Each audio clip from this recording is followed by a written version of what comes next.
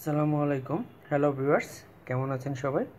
আজ আমি একটা অত্যন্ত উপকারী পানীয়র উপকারিতার কথা বলবো। এটা হলো গ্রিন টি। গ্রিন টি অত্যন্ত উপকারী একটা পানীয়, তাই সারা বিশ্বে এটা অত্যন্ত জনপ্রিয়।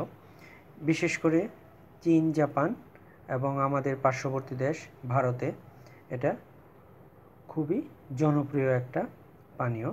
সারা বিশ্বে ৭৮ থেকে ৮০ ভাগ লোক নর্মাল চা খেলেও বর্তমানে এখন প্রায় ২০ ভাগ লোক গ্রিন টি পছন্দ করে থাকে এর ভেষজ গুণ হওয়ার কারণে।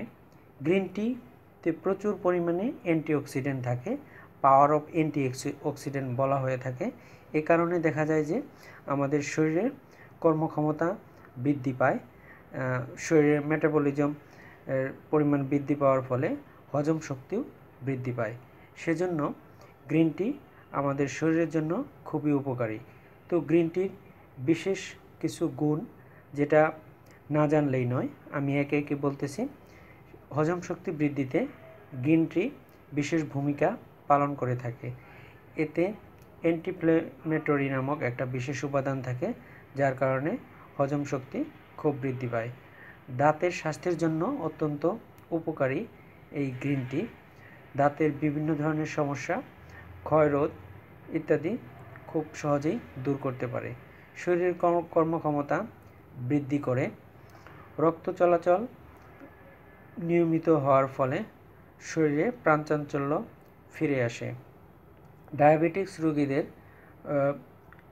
ডায়াবেটিক্স নিয়ন্ত্রণে বিশেষ ভূমিকা পালন করে থাকে এই গ্রিন টি।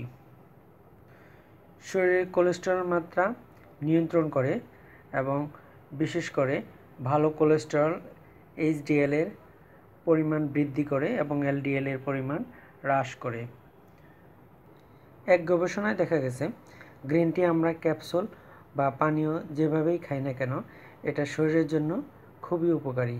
স্মৃতিশক্তি উন্নতি ঘটাতে গ্রিন টির জুরি মেলাভার দেহের বিভিন্ন ধরনের প্রদাহ জনিত সমস্যা খুব সহজে গ্রিন টি আমাদের দূর করে দিতে পারে। এছাড়া শরীরের বিশেষ করে খুশকি বা বিভিন্ন ধরনের ত্বকের সমস্যা খুব সহজেই দূর করে দেয় এই গ্রিন টি। এত গুণে গুণান্বিত হওয়ার কারণে গ্রিন টি আমরা অনেকেই পছন্দ করে থাকি। তবে একটা বিশেষ দিক হলো, গ্রিন টির যেমন উপকার আছে ঠিক তেমনই এর অপকারিতাও আছে। যদি আমরা এটা সঠিক মাত্রায় পান না করে থাকি তাহলে আমাদের এটা ক্ষতিও হতে পারে। গ্রিন টি খাওয়ার সঠিক মাত্রা হলো 2 থেকে 3 কাপ একজন সুস্থ মানুষের জন্য যথেষ্ট।